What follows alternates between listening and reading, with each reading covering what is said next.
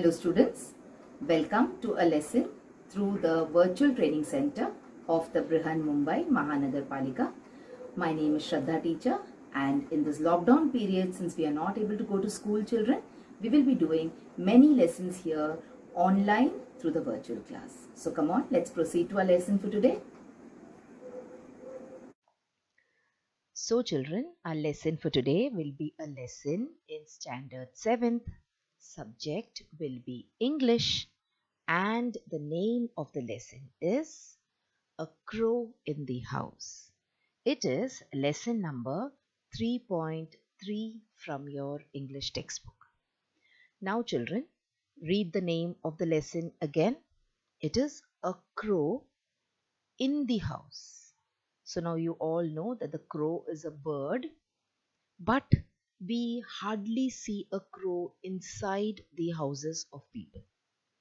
But in this story, you will see that it is about a crow which is in one way or the other like a pet for a family. Alright, so this story is about an animal, and it is also about a pet animal. So now when we are talking about pets, let us look at some common pets which people have in their house. So some families, when there is the mother, the father, the children, along with that, they also have a few animals with them. And these animals, they complete their family. And once you have a pet at home, children, very soon we get very attached to the pet. We start loving the pet like our own member of the family. So people have some common pets here. These are some pets which are commonly kept by people in their houses. So you can see a picture of a rabbit, a cat, a dog. Okay, some people, they also have tortoises as pets, and of course there are birds, there are fish. So all these animals are some common pets. So people usually keep these animals as pets in their house. There are some animals which are a little uncommon also. So some people, they keep toads as pets. Okay, you can see some squirrels also are sometimes, they almost behave like the pets of the house. That is, when you call them, they will come to you. Okay, they will come and sit in your hand. They will eat from your hand. They might sometimes stay in your house also. But these pets which you can see in the picture here, they are a little uncommon. Okay, you can see the picture of a garden lizard also over here. There is a toad. Okay, and there is a rat kind of an animal also. So these are some uncommon pets. But very seldom we have seen people keeping crows as pets. But here in this story, you will see how by chance the crow becomes the pet of the family. Now, this particular story, children, is written by this person whose name is Ruskin Bond. By looking at the picture, you feel that he is not an Indian, but then yes, he is an Indian author, but he was of British descent. That is, his family belonged to Britain. He used to live with his adopted family in a place in Missouri in India. And Ruskin Bond has written various short stories, novels, etc. And most of his stories and novels are based in India. There is an Indian setting to all his stories and novels. So come on, let us see the interesting story of the crow in the house now. And let us see how this uncommon pet, or how this animal which people usually don't keep in their house as pet, ended up being a pet of a family. So this is a story of a young crow that had fallen from its nest, and it was fluttering about on the road. Now we see this very commonly. Sometimes there are these baby birds which do not know to fly. They have not yet learned to fly, but they happen to fall out of their nests. And sometimes very sadly they die, or they're eaten by some other animals. Okay, and if they happen to fall on the road, then sometimes they come under the wheels of the car or the bike, etc. So similarly, there was this young crow which had fallen from its nest and it was fluttering about on the road. It was struggling to survive on the road. Now it was found by the author and his grandfather. So you have the author here and his grandfather. They found that this crow is lying there on the road and they felt a little bad, and then they decided to take it home. So they took it home and they started feeding it. Now see, we know that dogs, they eat pedigree, they eat roti and milk. Okay, but sometimes we do not know what to feed crows, isn't it? So they somehow started feeding the crow. They started opening its beak and they started putting in a little bread and milk. Okay, and they started using a pencil also in order to open the beak and push the food into the crow's mouth. That means they started to take efforts in order to see to it that the crow survived, that the crow did not die. All right. So somehow they started taking care of the crow. And you can see how the crow came into their house. So that is why the story is called Crow in the House. So the crow is not an animal which you can see inside the house, but here you can see that the crow, in one way or the other, it has come into their house. Okay. Slowly now, these people were taking very good care of him. They were showering a lot of love and care upon him. They were feeding him well. So slowly he started recovering and he made himself at home in the house. What is the meaning of making yourself at home? It means becoming comfortable. So the crow is not an animal which usually lives inside the house. It is not a bird which lives inside the house. But in this case, the crow started getting comfortable inside the house and he started recovering also. He started becoming better and better day by day. Now there was no way of getting rid of the bird. Now the author and his grandfather, they did not mean to keep the crow as a pet. They just wanted to save him from the situation in which he was. But now the crow was not ready to go away from there. And these people could not think of any way to get rid of the crow as well. Okay? Anyways, the crow started living in their house as if it was a member of their family. And then they decided to give him a name also.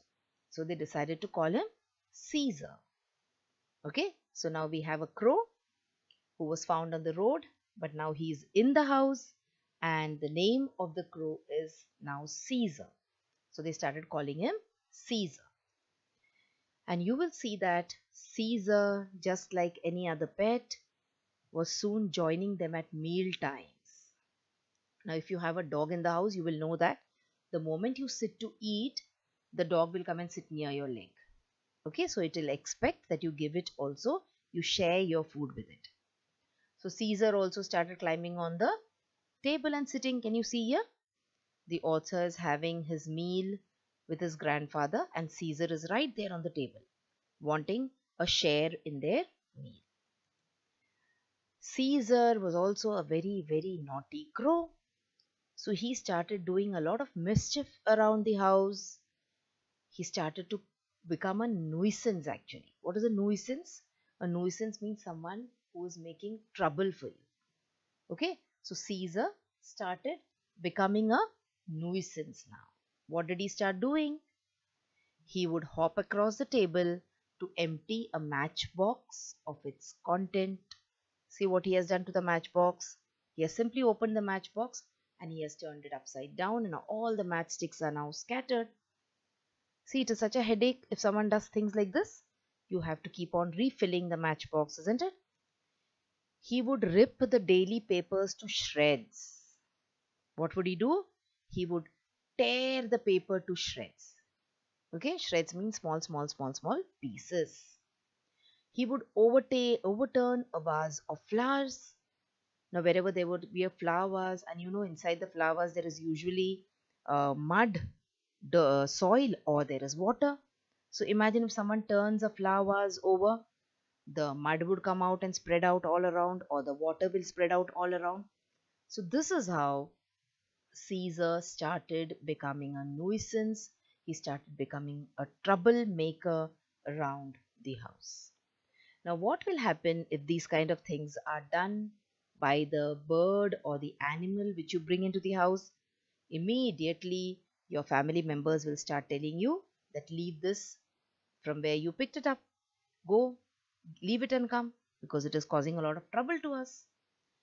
Now, as it is, he was troubling the people in the house. He started troubling the people who were living in the neighborhood also. So, what did they do? They tried to keep Caesar inside a cage. You can see they bought a nice cage, and just like you keep parrots and lovebirds inside the cage, they tried to keep Caesar in the cage. But he was very angry. He did not like to be confined inside the cage. He did not want to live inside the cage. He was very angry, and he objected with fierce cawing. And you know the kind of sound that these crows make? It is very irritating to listen to. Now, what they had to do, he started continuously cawing, and then he had to be released from the cage because they started getting a headache, the people in the house, because of the noise that the crow was making. Okay, he once again started running around in the house, opening the matchbox and overturning the vase and shredding the pieces of shredding the newspaper to pieces. Again, he started doing all the mischief that he was doing. He also was back to troubling people. He started troubling the people in the house. Okay, he now started going to the neighbor's house also, and he started stealing small things, like for example pens and pencils and ribbons. You can see how he used to enter the neighbor's house. If the window was open, he used to pick up all these things and run back into his own house, and he started collecting all these things. Now imagine if your neighbor's pet starts doing this to you, what will you do? You will start taking objection. So now all the neighbors also were harassed. So Caesar became a nuisance, not only for the people who were living in his house, but also for the people who were living in the neighborhood. All right. He even managed to snatch sweets from children. So you can see here there's a general store, and there are children who are standing there and buying stuff for themselves to eat. Caesar used to see this, children having sweets and eatables in their hand. He used to fly and he used to snatch the sweets from the children. It was not as if he was hungry, okay, because the people in the home, they were feeding him well. He was just naughty. He was just mischievous. And then what happened? He would also steal the pegs from the clothes of the people. When you dry your clothes, what do? You put pegs on them, okay, clips on them, so that they do not fly off the clothes line, or they do not fly off that wire. If they fly off the wire, what will happen? They will land on the soil, they will land on the floor, and they'll become dirty. Your mummy will have to wash it again. Now this crow, Caesar, he started stealing the pegs also off the clothes. And one day what happened was, people got fed up of him, and someone flung a stick at him. Okay, because he was doing all this kind of stupid work, and it was troubling people, it was causing trouble to people. So someone one day flung a stick at him, and it injured his leg. So now we have Caesar, who had an injured leg. Now the author and his grandfather, again, they tried to help him out of the situation. So they washed his leg, they bandaged his leg as best as they could. Okay? He got weaker now, and he even started refusing to eat because he became sick. He had an injury on his leg which was troubling him. So he started getting weaker and weaker day by day. And now he also started refusing to eat. All right, because maybe he was having pain in his leg, maybe he was having fever because of the pain. He started refusing to eat. And one fine day, the author found him dead on the sofa. See, you can see, when you have an animal with you, when you have a pet, it is the saddest thing for the pet to pass away or to die. When it troubles you, you feel angry, you get irritated, but then in one way or the other, you love your pet very much. And one fine day, the author, when he found him dead on the sofa, you can see the face of the author. The author is really very, very sad. Okay? And what did he do? He dug a shallow grave in the garden and he buried him there. And along with him, he also buried all the toothbrushes and clothes pegs and ribbons, etc., which naughty Caesar, had bought from other people's homes. Okay, and that was the end of the story for Caesar. So Caesar was a crow who was not even supposed to be a pet. But then the author had brought him home and he had given him lots of love. But then because of this naughtiness, the quality of mischief that Caesar had in him, he met with an untimely end. He had this leg injury, otherwise he could have lived for many, many years. Okay, so this is the story of the crow in the house. So how did you like the story? Hope you enjoyed the story. Alright, so now once you have understood the gist of the story now, so what you can do is you can pause the video here, you can open your textbook and you can try to read the story once again from the book so you will understand the story properly. Okay children, so this was the story. Now as we usually do, we do the exercises also from the story. So come on, let's see what exercises are there in the story. So we are supposed to find out the antonyms of the words from the story. So which are the words here? We have motionless, captivity, frequent, dull, gentle, cooperated, deep and humble. So pause the video for a second. Try to find out the antonyms of these words and then come back and check the answers that I will just give you. So motionless, what is the antonym for motionless? Active or mobile. Okay, motional means something which cannot move. And active means something which can move a lot or which does a lot of movement. Then you have captivity. Opposite of captivity is freedom. Frequent, opposite is rare. Dull, opposite is bright. Gentle, it is harsh. Cooperated is opposed. You either cooperate with someone or you oppose someone. Deep is shallow and humble is proud. Okay, so these are all the antonyms of these words from the story. Let's go to the next exercise now. You have to find out the synonyms. So antonyms means opposite meanings and synonyms means words that mean the same.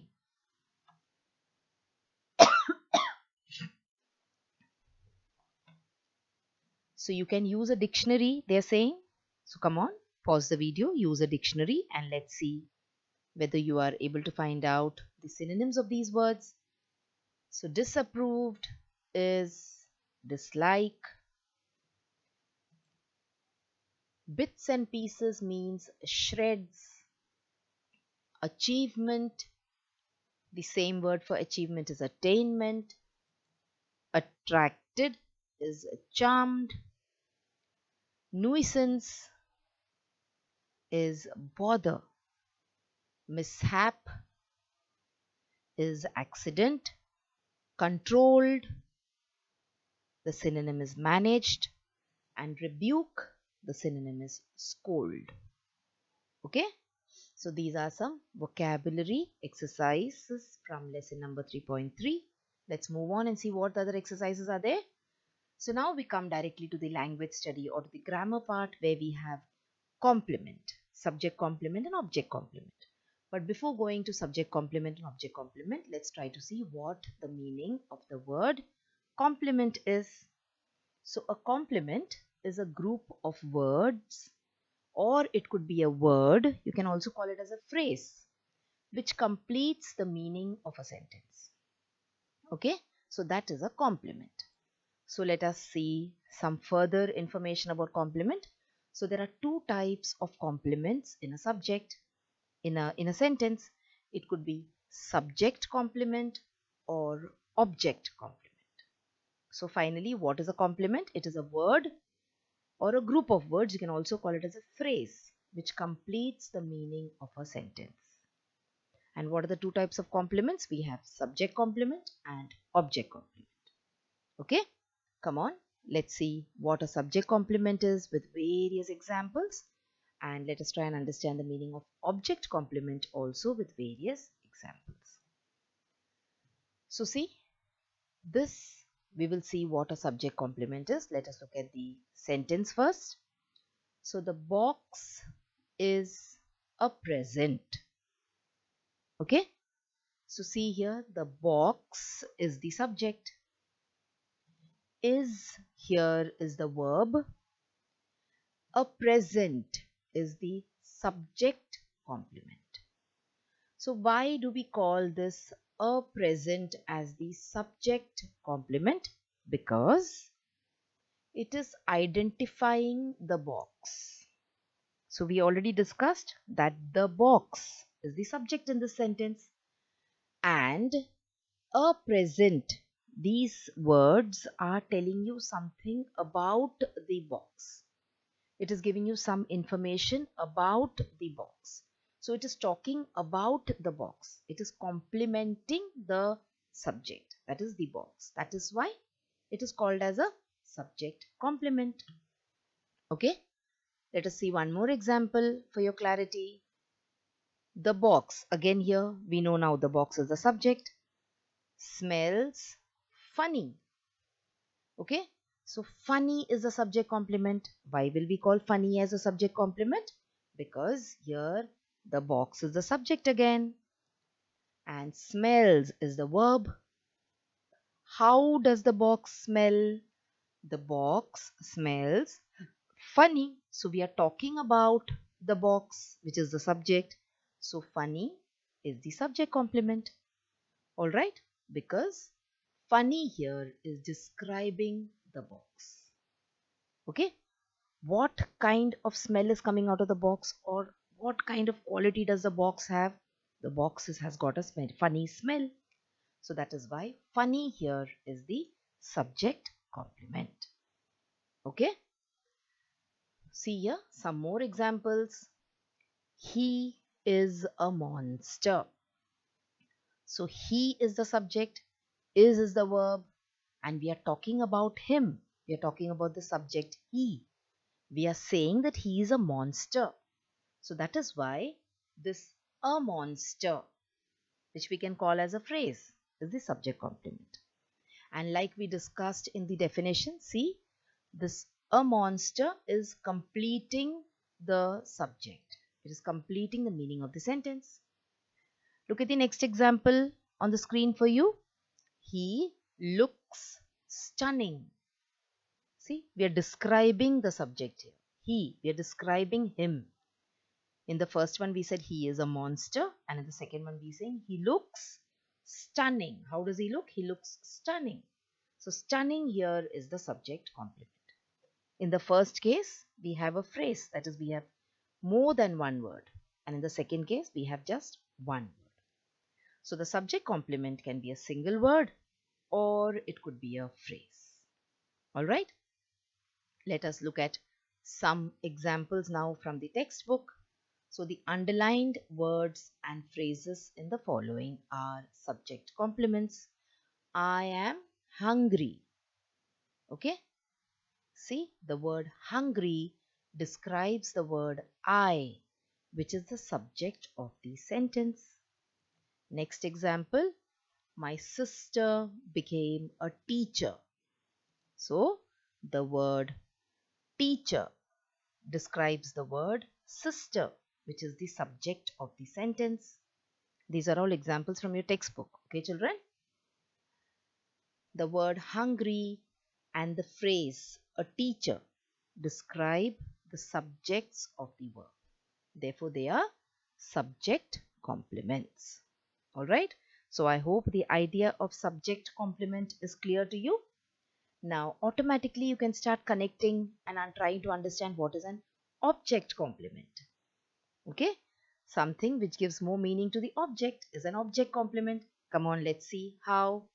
So a noun, a pronoun, or an adjective which follows an object to describe it is called as an object complement.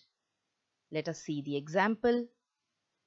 But before that, remember, the object complement can be a noun, it could be a pronoun, or it could be an adjective, and it will always follow the direct object. And what will it do? It will either rename it or it will describe it. So every sentence, children, you know, it has a subject, it has a verb, and it has an object. Okay, this is the sentence structure of the sentence, like we have learnt in the lower classes. So now any word or group of words which describes the object is called as an object complement. Let us look at some examples. I found the guard sleeping. So see here, I is the subject, found is the verb, the guard. And what was the guard doing? The guard is the object here. What was the guard doing? He was sleeping. So sleeping here is the object complement. We all consider her unworthy. So we is the subject, consider is a verb, her is the object. What do we consider her? How do we consider her? We consider her unworthy. Unworthy is another word for useless. Okay? So here unworthy is again the object complement. Okay? An object complement comes after the object of a verb and it gives us information about the object. So that is the meaning of an object complement. Once you have understood the concept of subject complement well, children, understanding the concept of object complement becomes relatively easier. See, look at these examples. I found the guard sleeping.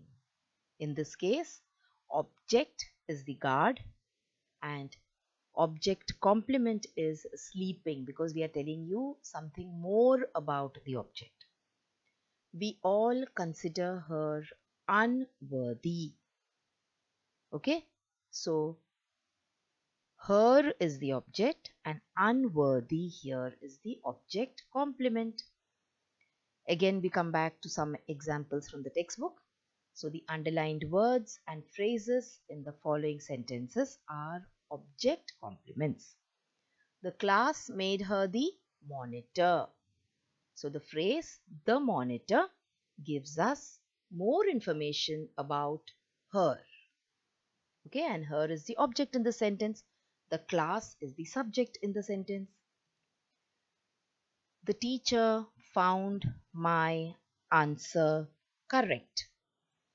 So here the word correct gives us more information about the object my answer. So that is why correct here is the object complement.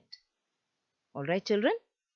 So in today's lesson, we talked about Ruskin bond and we talked about some common and uncommon pets, and then we tried to see the story of the crow in the house.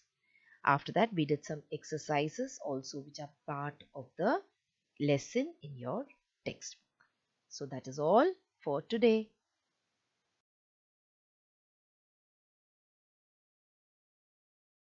So children, wasn't that a wonderful video? And did you enjoy watching it? So if you want to watch more such videos in future, then please like this video and also subscribe to our channel, the MCGM Portal for Education, and also hit the bell button so that you get notified whenever I upload a new video here. Thank you so much for now. Let's meet again soon.